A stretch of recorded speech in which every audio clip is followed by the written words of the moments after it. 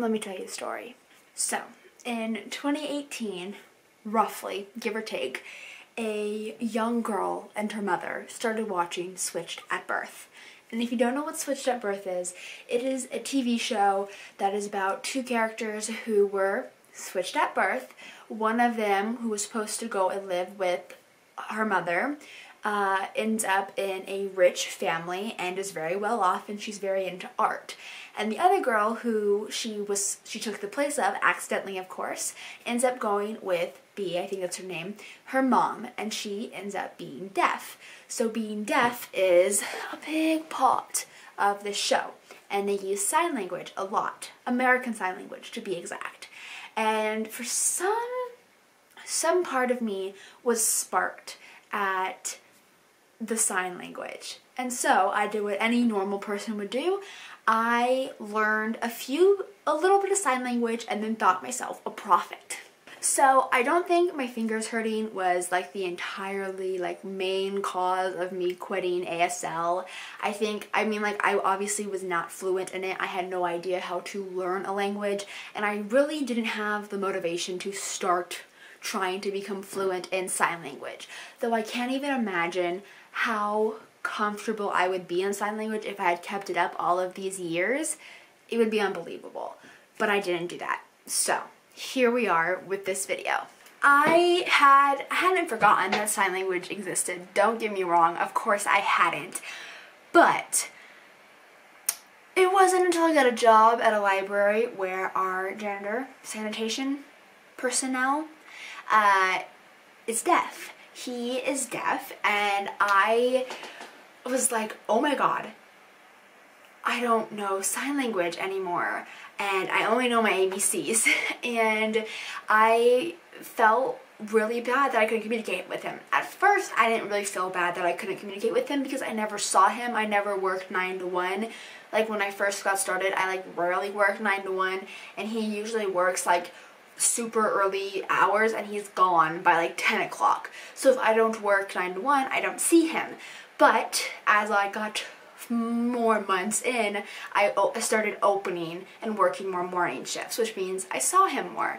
And every morning we just did that awkward little wave of and then it was it. And that's when the guilt and the clench of my heart started to appear, because I was like, oh my goodness, I can't communicate with Merle, and I want to communicate with him. And so I was like, you know what, you've done it before, you were not serious, you did not know very much at all, though you thought you know a lot, so you can do it again. And now there are more resources available.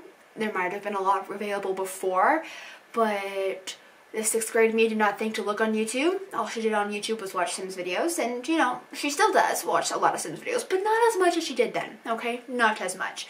So now there are more resources, and I have a bigger reason to be motivated to learn sign language, and that is to communicate with Merle.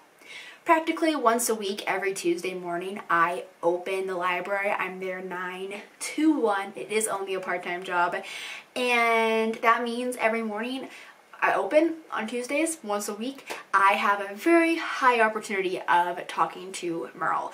And so I decided yesterday to pull the plunge, pull the whatever the saying is, and finally just start cracking.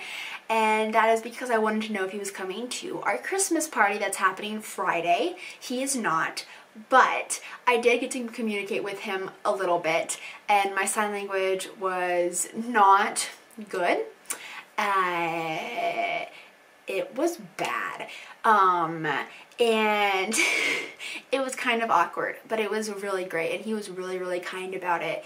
And I know it's that weird stage, at least in my mind.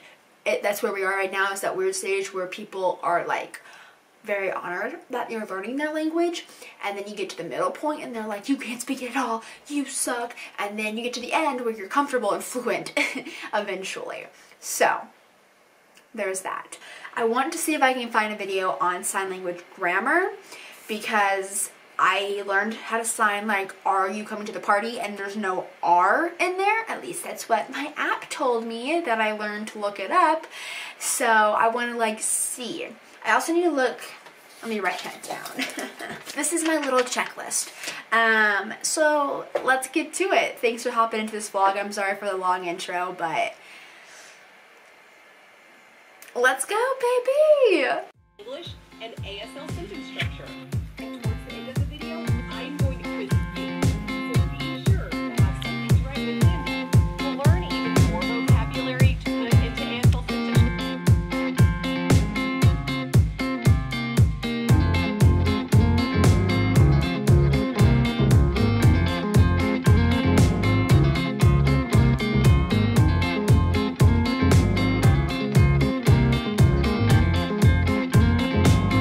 Okay, so I finished this video and I mean it's 10:30 and I need to go to bed. It's actually 10:40 because I work tomorrow, but I finished that and I took down some notes. This is a notebook that somebody donated to the library and they were just going to throw it away because we don't sell notebooks. So I took it and it's a sketchbook, but I thought this would be a good one to have just because I was going to use it anyway, so why not for ASL? So yeah, it's kind of a mess, and I wish it was nicer and more organized, but this is what I learned, so not a whole bunch of information, but important information, like ending with the closing signal is something that I didn't even know. So see, I'm already learning, and that's great. But now I'm going to go to bed, and we will continue learning sign language tomorrow. Or maybe we won't, because I go to my dad's, so I guess we'll find out. Oh, without further ado, let's get learning how to sign. Accelerated.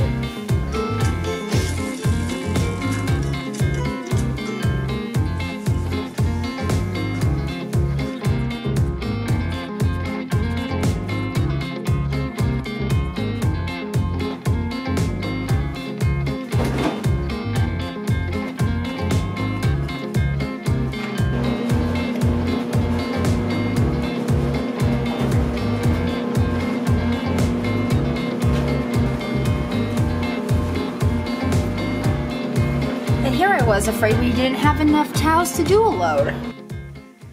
Hi everyone. So, as you guys can see, I tried to channel my inner Sophie Von Ann and do a laundry clip in my video, so I hope you liked it. To also channel more of my Sophie Von Ann, I am currently reading a nonfiction book. Can you believe it? Yeah, Sophie makes me want to be a more productive and better person, so tack så mycket, Sophie. Anyway, so today I work 4 to 8, so I've had a lot of free time. I did laundry because we were like 2 weeks behind on laundry just because my mom has been super busy at work. So I was like, I'll do it. I felt productive today, so I just did it. And it is now 2:23, what the heck? Anyway, it's 2:23, so I actually have to... I only have about 30 minutes before I get ready for work. It snowed last night, so I'm going to have to leave a little bit earlier than usual so I can get to work on time and still drive at a safe, reasonable speed. But yeah, that is my update for this video. And I'm going to be watching some more videos on ASL grammar. Maybe I should focus on learning some more vocab, and I can do that this weekend. But I really, really want to try and figure out the grammar because it sounds simple, kind of, aside from the fact that I don't topics. Choosing it the topic of a sentence makes me want to cry. But I can't really wrap my head around using like a closing signal. Like, I get why we would use it and I get them. I just can't wrap my mind around using it and putting it in place. So that's what I'm going to do, is watch more videos on grammar and then get ready for work. So I'll see you guys later. See you. You say nada? I don't know. Hi. So it is the 22nd. I'm sorry I'm a lot more soft-spoken. It's not usually how I am in my videos. But I just spent like an hour editing what you just watched. I cut out a lot. I just started talking and I was like, delete. delete. But yeah, today's the 22nd, and me and Megan actually hung out, so there will be a video on my channel sometime, maybe before this, that has her in it, so I'll leave that link down below if it's out before.